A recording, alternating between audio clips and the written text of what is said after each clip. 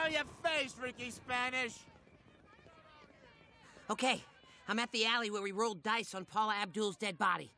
Give me the clothes, give me! We gotta get out of here! What's going on, Roger? Who is Ricky Spanish? The worst persona I've ever done. Oh, come on. It's true. He's a lying, thieving sociopath. There's hardly a person in this town who he hasn't stolen from, cheated, or worse.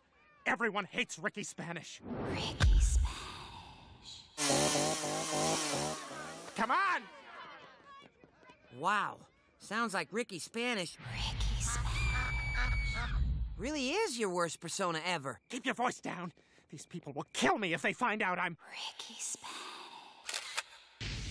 Wait, you're burning up Ricky Spanish? Ricky Spanish. I have no choice. I love being Ricky. I mean, the outfit alone. Everyone around here hates him. That's the downside of living in a small town. Everyone is in everybody's business.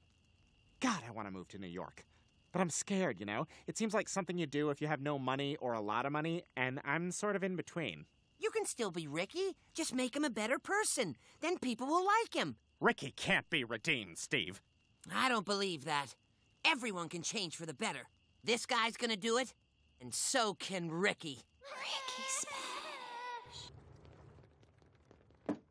Brian?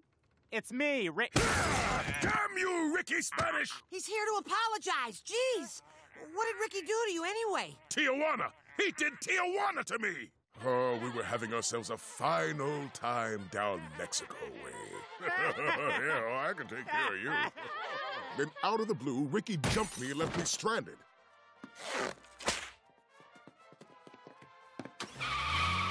With no ID, I was stuck in TJ for 6 months. I had to work as the squeegee boy at a donkey show.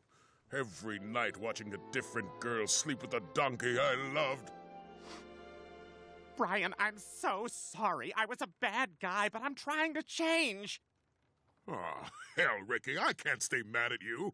I'm on way too many antipsychotics. Yeah.